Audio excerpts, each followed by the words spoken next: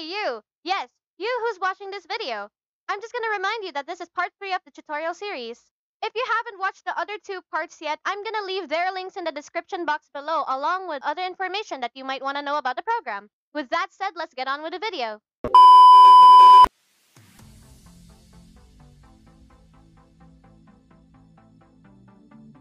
Hey everyone, Siege here, back again with another video.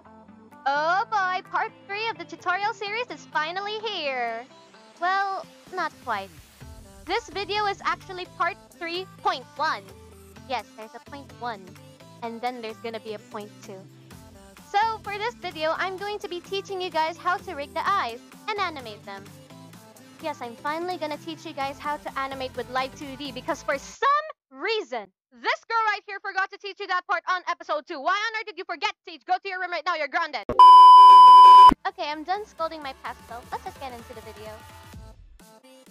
Okay, so as you can see here, I have 2 PSD models. Why 2 PSD models, Siege? Good question. Well, it's because I'm gonna teach you guys not 1, but 2 methods on how to rig the eyes. Am I good for an ad? Anyway, for the first method, we're gonna need 2 pairs of eyes. One opened and one closed. There's gonna be some sort of transition in this method. Each eye has its own layer, by the way.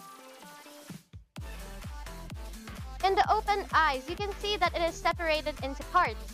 The lash, the iris, and the eye white.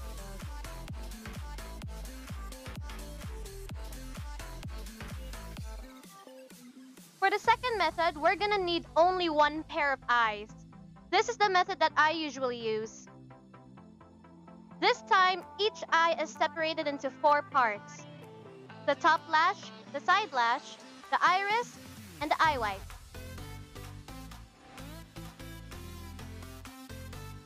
Now that I've shown you how the eyes should be separated, let's load them into Live2d.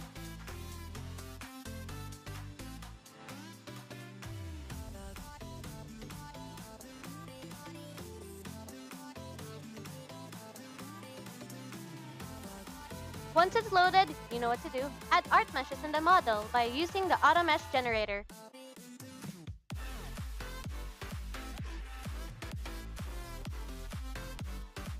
Since we're gonna be doing the eyes, let's use the heavy deformation preset.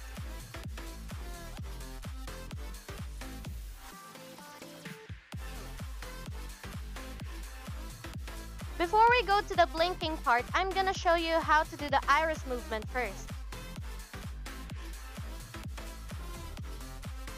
If you're gonna use the method of the 2 pairs of eyes, then turn off the visibility of the closed eyes first.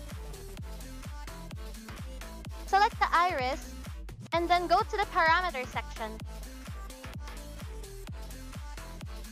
Select the eyeball X parameter. Then click on the Add 3 keyforms button. Like I said in the last episode, each keyform indicates an action. Slide the red dot to the left end of the parameter and move the iris to the left.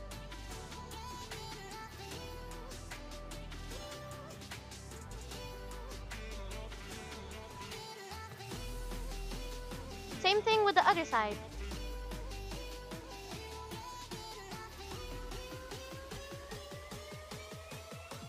Now let's do the up and down movement. Select the iris, go to the parameter section, and then select the eyeball Y parameter. Slide the red dot to the left end of the parameter, and then move the iris downward. Do the same thing for the upward movement. You can see that the iris is going past the eye white.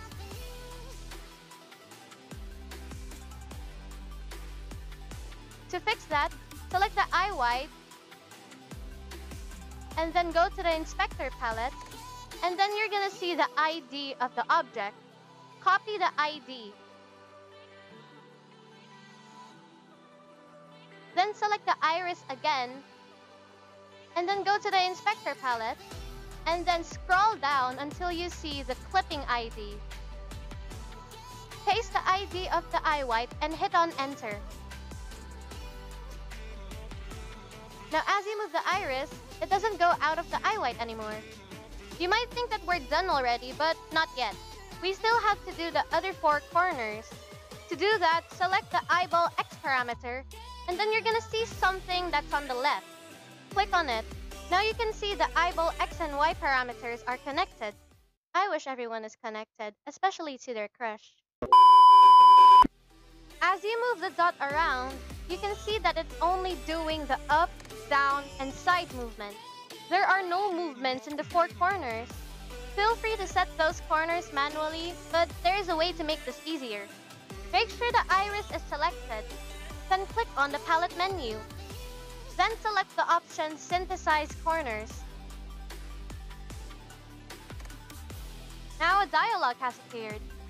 Make sure that the eyeball X and Y parameters are selected. Then click on OK. Now the 4 corners are set. Using this option can accidentally remove the clipping mask of the iris. So just copy the ID of the eye white, then select the iris and paste it on the clipping ID.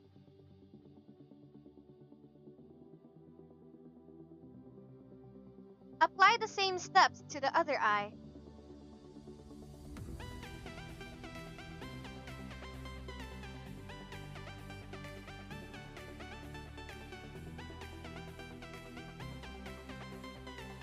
Now let's move on to the blinking.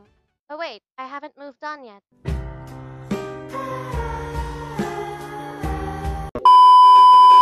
Okay, you better stop those pull-out quotes, Siege. Take this seriously, enough about love.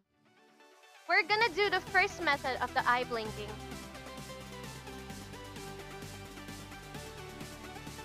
Take the lash of the eye, and then in the parameter section, choose the parameter IL open. Then click on the Add 2 Keyforms button. Now we're gonna use the Deform Path tool to shape the eyelash. Select the Deform Path tool, then select the eyelash to drop a control point. Drop control points according to the shape of the eyelash. Slide the red dot to one end of the parameter, and then drag the eyelash down. Now click and drag each control point to make a closed eye shape.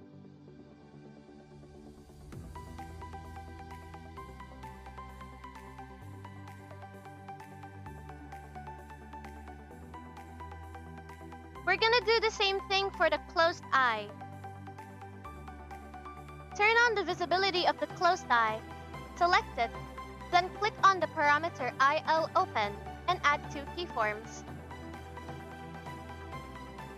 Make sure that both eyes are aligned.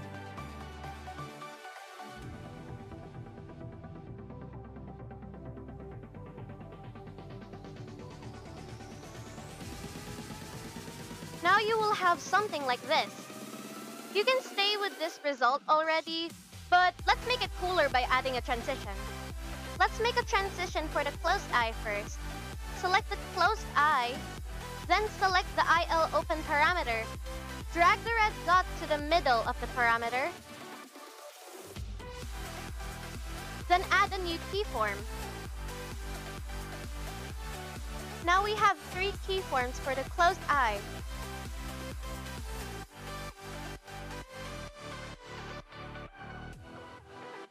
From here, drag the red dot to one end of the parameter, specifically where the eye is opened. Then go to the Inspector palette, scroll down until you see Opacity. Change the opacity into 0.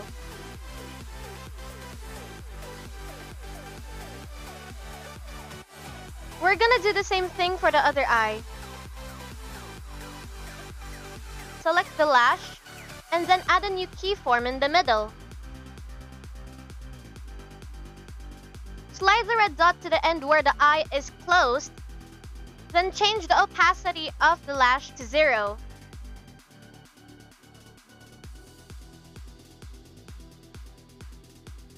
Make further adjustments if needed.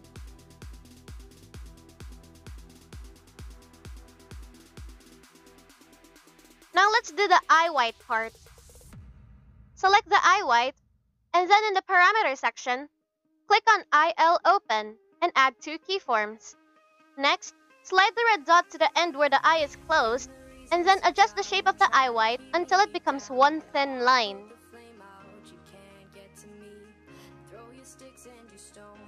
Then just use the Deform Path tool, then shape the eye white into the shape of the closed eye.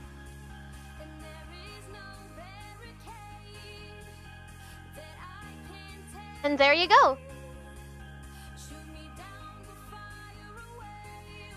Apply the same steps to the other eye.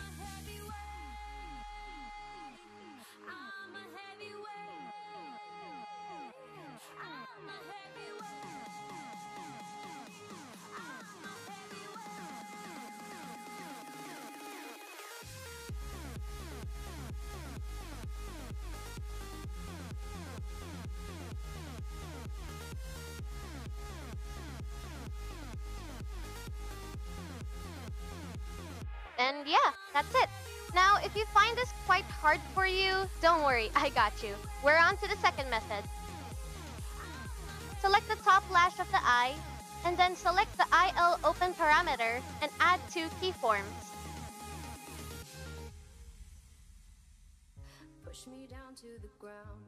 Slide the red dot to one end of the parameter,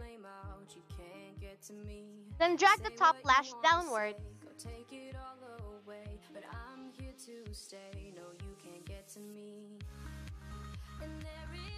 Next, click on the Deform Path tool, and then drop control points on the lash.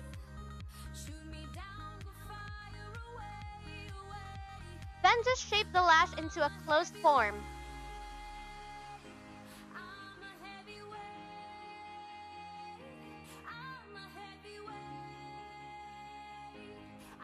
Now let's do the side lash. Click on the side lash, and then select the IL Open parameter, and then add 2 keyforms. Slide the red dot to one end of the parameter, and make adjustments for the side lash.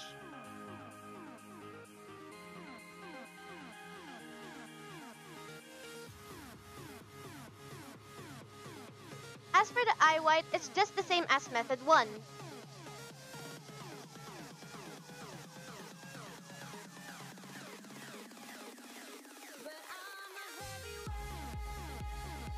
Now you can just apply the same steps to the other eye.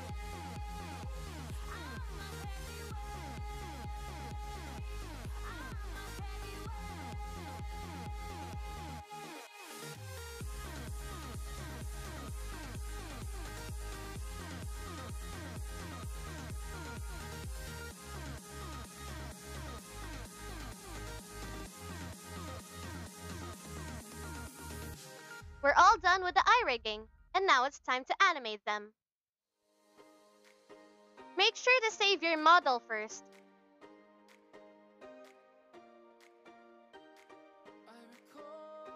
Once you saved your model, let's switch the mode of Live2d. Click on the drop-down arrow. Then select Animation. You can see the saved model in the Project tab. Drag and drop the model file onto the timeline.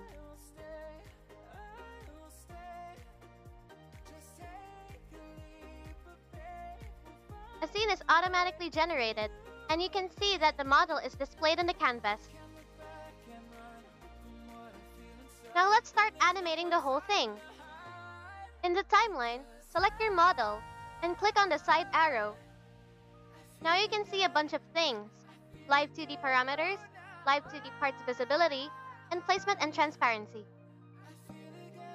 Expand the Live2d parameter property group. You can see all of the parameters in your model. Let's make a starting point for the animation. Set the keys of all the parameters at frame 0 by holding Ctrl and clicking on the green area.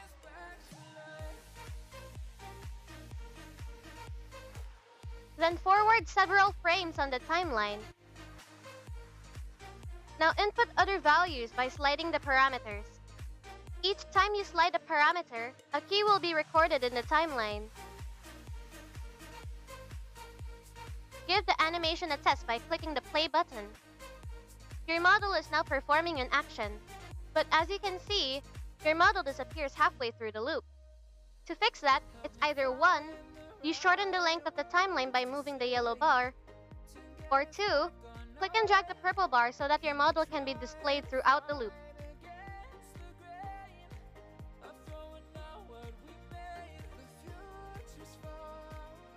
And that's how Animator mode works. If you want to export the animation, just click on File, and then select Export Image/Movie.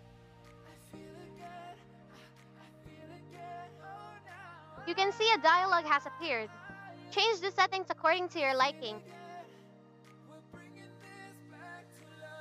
And then click on OK.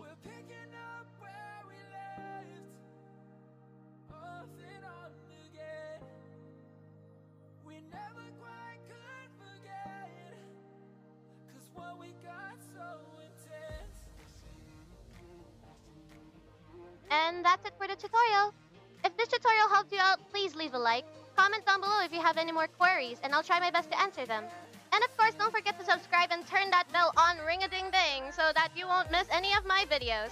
Thanks for watching this video, and I'll see you in the next one. Have fun and stay amazing. Bye!